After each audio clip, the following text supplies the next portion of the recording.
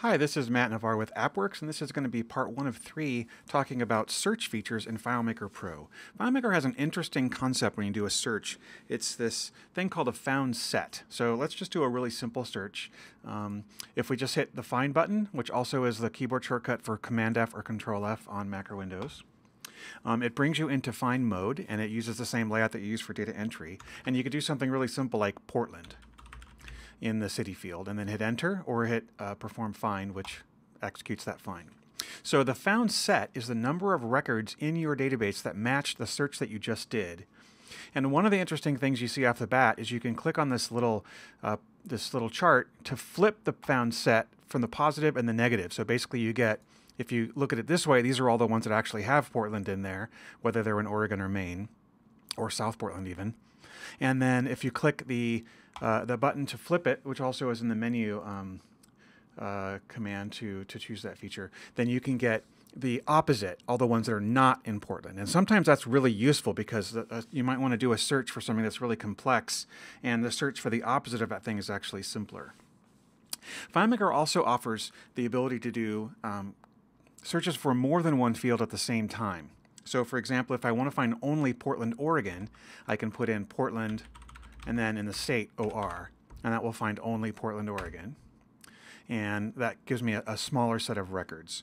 FileMaker also has, when you're looking at a search, there's this little drop-down menu called Operators.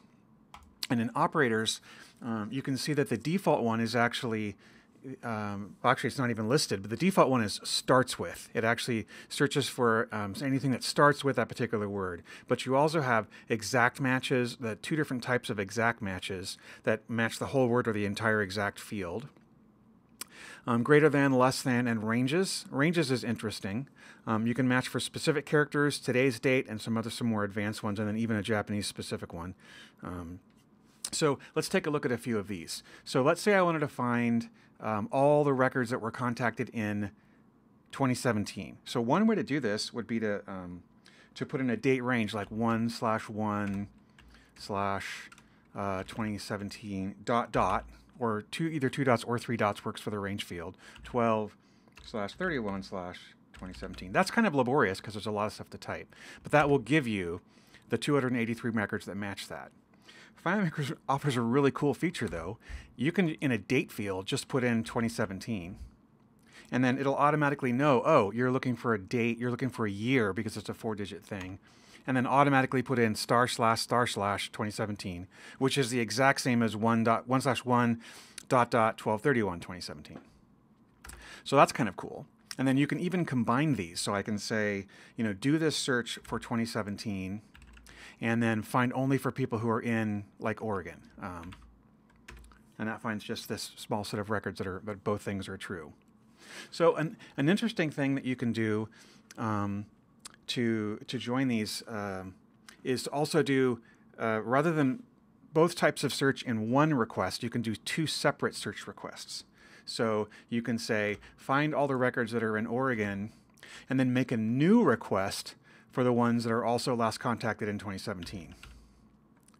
And that will actually get you, rather than the records that have both things true, it'll get you all the records that have either thing true, one or the other, which is a much, much larger set of records. Let's take a look at some of those other range features. So we saw that one for, if I just type in Portland here, I get Portland and South Portland. If I modify that, by the way, I'll do a short little aside here. You can modify your previous search by hitting Command R, Control R, which is refind. And if you go to the records, you can see in here in the menu, it's modify last find. And that brings up the previous search that you did, which might have been pretty complex, so that's a really good time saver. And I'm going to put in a single equal sign in here to search for Portland. And that will still get me South Portland because it's looking for that exact word. But if I put something in here like port, I get Port Richey. And if I put in an equal sign for port, that's going to not search for Portland anymore because now it's looking for the whole entire word port, which is interesting. So I can also put in a double equals, and in this case I'll get nothing because there's nothing that's just port. But if I put in double equals Portland, I'll get all the ones that are Portland but not South Portland. So those are some of the other features that you can get when you're looking at the operators function. Duplicate values is an interesting one. This is really good if you're looking for like duplicate names of companies. So I have some companies in my sample set of data. By the way, the sample set of data that I'm looking at is just the free data that comes with search results. And if you use the duplicate value operator, that will find all of the records that actually match where those things are duplicated. So these don't necessarily jump out right away because I haven't sorted them yet. But if I sort these by company name, then I'll actually see, oh yeah, I've got 3 Amanda Joneses in different cities, Archdiocese of Pennsylvania, et cetera, et cetera. So I've got duplicate records. So that's a really useful feature. So let's take a look at one more thing, and then we're going to this will continue in part 2 of this series.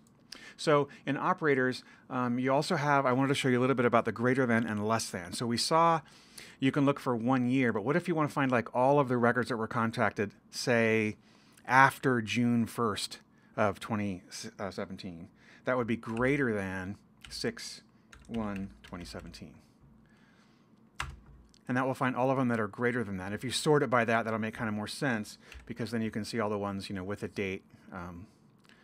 Oh, this is actually probably sorted in recent order. Yeah, this is actually descending, so I can resort that as ascending, and then I'll see it makes more sense. These are the ones right from there.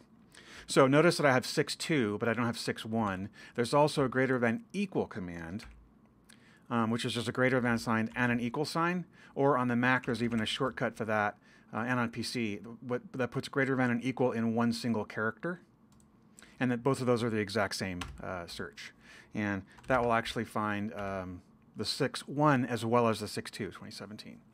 So that's it for kind of some basic FileMaker search. We'll continue with more features in the next version.